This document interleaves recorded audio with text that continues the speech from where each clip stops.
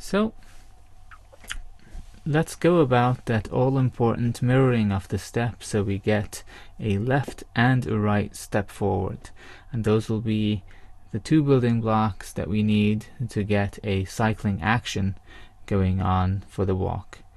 Now before we start, I'm going to do a really evil trick which isn't 100% necessary, but I'm doing it right now so we can do this in a completely simple and I won't say brain dead, but in a way that we won't have to think too much about what we're doing as we're copying.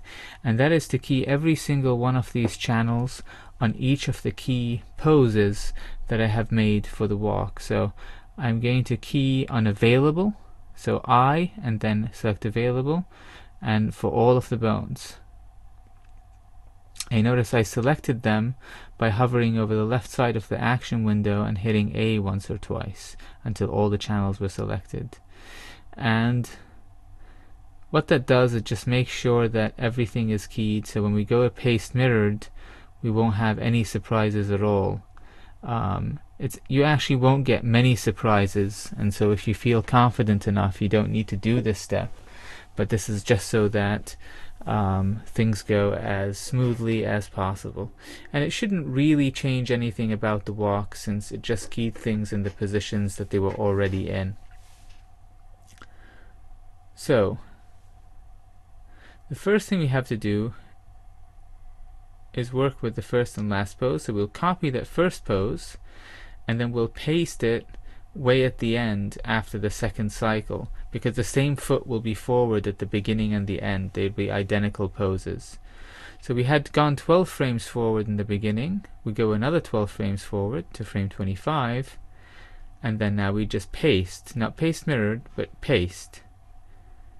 And once we do that, everything jumps backwards, unfortunately. It's not what we want. The character should be moving forward, and again it's a matter of selecting those three bones like we did earlier and offsetting them so that the foot that's on the ground stays on the ground in that pose.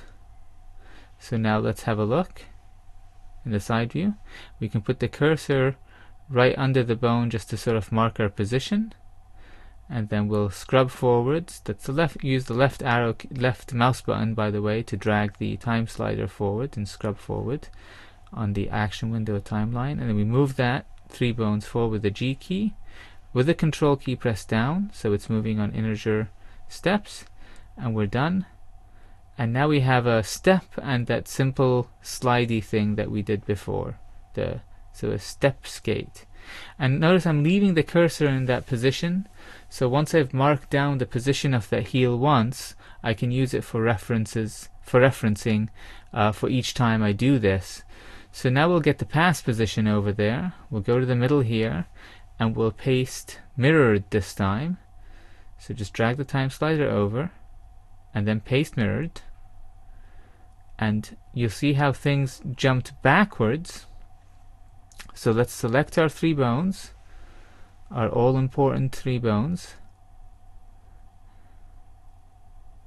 You can use box and deselect that extra bone that I picked. And once over, we'll drag it over the cursor. You notice it's moving by an offset of 2 each time. That's going to be a constant, and that's because that's the amount that the feet were offset from each other on that first pose. So if you remember that, that's also a trick, and you can use numerical input for that. So this is starting to look really okay. We just have 4 more poses to copy and we're done. So once again, A key over the left side of the action editor, copy, and then we'll move to the equivalent frame and paste mirrored. And now we have to drag the 3 bones forward, so we'll select them. So, and then we'll go back to the side view and move them so that the heel is over the cursor. See that front heel should be over the cursor because that's the foot that's on the ground. So we'll just make sure that the position is the same in both of those frames. We'll just grab it and with the Control key pressed and we can middle mouse if you want to snap to one axis and click there, and now we have that nice and easy. Now let's go back to the pose after that extra pose we added while we were teaking. Select all the bones and then copy the pose to the buffer, and now we'll go to the equivalent pose and we'll paste mirrored, and now select our 3 bones, the left and right feet and the torso. Go back to the side view. This is getting very familiar by now, isn't it? And notice, yeah, that cursor is still a valuable guide. That's always where that heel of that foot is going to be in each pose. So with the control key pressed, drag the bones forward, and we're done with that. Now we just have to do those 2 poses in the other half of the cycle. So we have to do the up and then that extra keyframe we added in the middle there. So we select everything, copy after we got the A key toggled, and then we go to the equivalent frame, paste mirrored. By the way, all these equivalent frames are a cycle ahead from the other one, so it should be pretty easy to find them. They're, I guess, 12 frames ahead because we had a 12 frame cycle for our walk. So you can visually see that in the action editor, or you can just measure 12 frames ahead each time. So let's go to the next one. This is the last pose we're going to have to copy.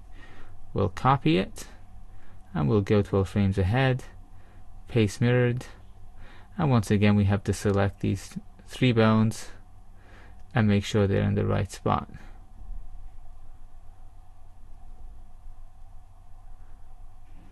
Yeah, I think the zoom is important, that you can see the grid when you're dragging things with the control key pressed.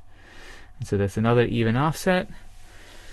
And now we're actually done having our forward cycle in place.